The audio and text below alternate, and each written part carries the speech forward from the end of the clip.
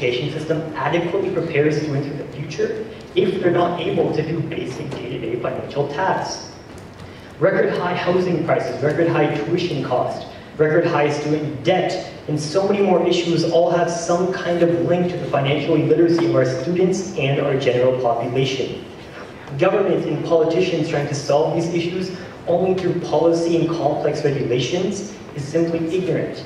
The first step should be to educate the everyday person, and that should be partly done by our education system. Increasing student financial literacy offers so many benefits to you as a person.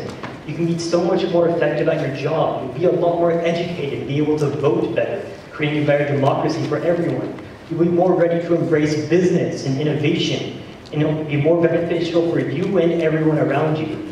But still, in Canada, only 42% of Canadians have competent financial literacy skills, meaning that 58% are not best equipped to deal with all of the day-to-day financial tasks that they have and all the issues that are going on around the world right now.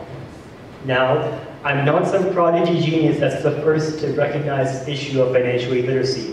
Governments around the world, and especially in Europe and North America, have been attempting to solve this issue increasingly now.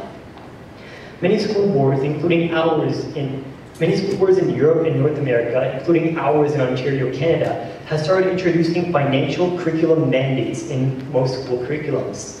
But studies have shown that these mandates alone are not enough to increase financial literacy rates.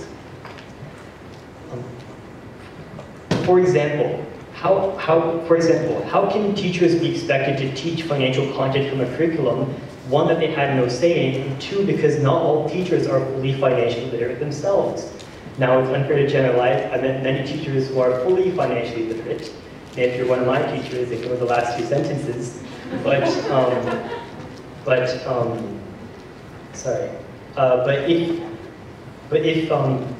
How can teachers be expected to teach financial content if not fully financially literate themselves?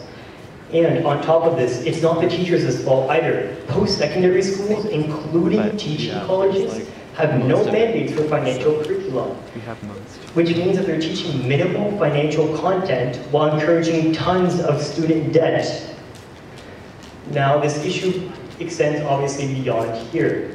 And this means that to solve this issue, you need to look beyond simply fixing education curriculum. Finland, known for having the best education system in the entire world, coincidentally also has its youth scoring in the top 3 for financial literacy worldwide. And it's been doing this because it's been trying to solve financial illiteracy since the 1990s, way before other countries thought it was a mainstream issue. And here's how it's been doing it. All schools in Finland, including post-secondary schools, must incorporate financial content into all of their curriculums. But more than curriculum, it's Finland's cultural emphasis on finance through its education system. There are so many more competitions and programs, like the Talousguru, an annual competition where students from all across Finland, from hundreds or thousands of high schools, compete to be the most educated on economics and finance. And the winner of this competition instantly gets sent to some of Finland's best universities, which encourages people who even aren't interested in finance to participate and try and do well. And that's not the only competition. There are tons more spread throughout Finland and the overall EU. School boards are also incentivized by public grant and aid funds that are regularly donated to by the government to increase financial literacy in schools. Even in North America, business competitions like FBLA and DECA have become increasingly popular now. But Finland's case is still improving. Being in the top 3 most financially literate nation does still mean that nearly half of your population isn't fully financially literate. And places like North America are doing even worse. But Finland is currently the nation that is making the greatest strides towards improvement and has models that other nations should be looking after. Now, we've only been talking about the scope of financial literacy in wealthier regions of the world and regions near us, like North America and Europe, but is now becoming a mainstream global issue. 50 years ago, countries in South America, Africa, and Asia did not have financial literacy as a concern because there weren't many finances in the first place. point is, they had much bigger issues. Nowadays, 1.2 billion people have been lifted out of poverty in these regions since 1990, which means that there is a much and ever-growing concern to teach this new middle class basic financial skills. But there are many problems with this, especially for younger generations in the education system. A lot of these countries are authoritative and don't hold many democratic or capitalistic values, such as nations in the Middle East or in China. These nations have a history of attempting to keep their population subjugated and to not disrupt public order. Sometimes it's in their interest not to educate their finance in areas like their population on areas like finance. They don't find out about corruption schemes or other sketchy things going on.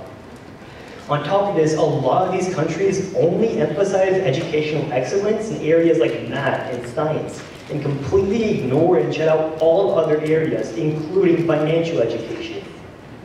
This kind of negligence is now becoming very, very visible in their financial literacy scores compared to the rest of the world, as you can see here. The OECD states that financial literacy is key to a nation's population success. It allows people to be more educated on politics, vote better, creating a better democracy. It allows businesses to be more competitive and have more effective employees. It allows tons more innovation to occur. I believe that this entire process with solving financial illiteracy starts with our education system and ends with a financially literate society. If you'd like to become more financially literate yourself, I highly recommend visiting government and bank websites. Canada.ca, using the search tool for financial literacy programs, gives you tons of online and physical workshops to look at.